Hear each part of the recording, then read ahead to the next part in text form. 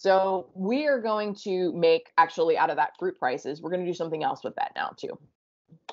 So I talked about the matrix, which has a number of rows and it has a number of columns, but they all have to be of the same type. Remember that. So we're going to go in here.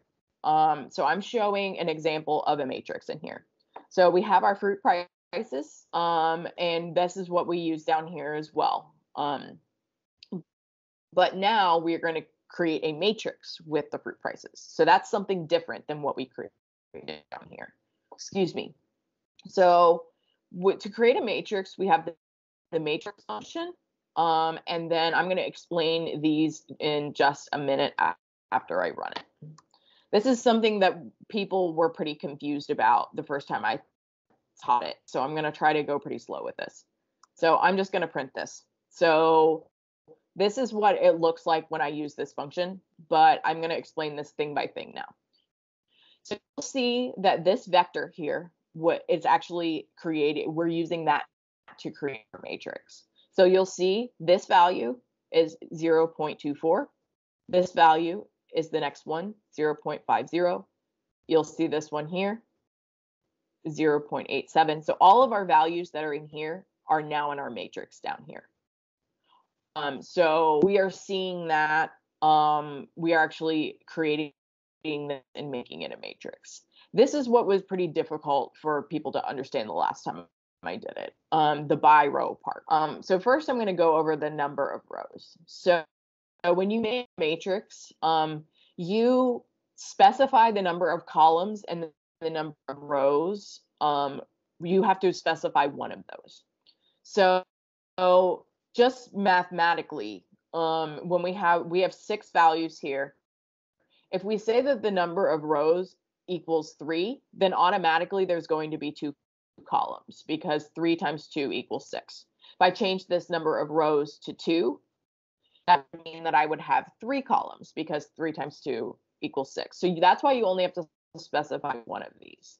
So it's going to read between the lines and fill in other things as we go through. So if we specify 3 rows, it's going to look at the length of the vector we're using and then fill in the columns that would be needed based on the number of rows that you specify. Now, this is the part that was pretty confusing the last time I taught it. So I'm going to show what these two different, show both of these. So we have our matrix, we're calling it by row equals false. So what that means, and then I'll have you ask questions about this if you don't understand it once I go over this a little bit more. So the by row equals false, that means, and I'm just going to also show the difference here because I do think that that helps. I'll put this full code up online. I'm going to call it fruit matrix by row T. Okay. So I am now going to do that one as well. So I think understanding this by row equals true or by row equals false is going to be a lot easier when we look at the result. So let's start with by equals true. It's the same code, just with true instead for our by row. So when we, the true is down here. So when we say by row equals true, we fill in each individual row and then we move on to the next row. So this value will be, that's always going to be 1 and 1. So our first value in our matrix here. So the second value is 0.50. So it's going to fill in the entire first row with these 2 values.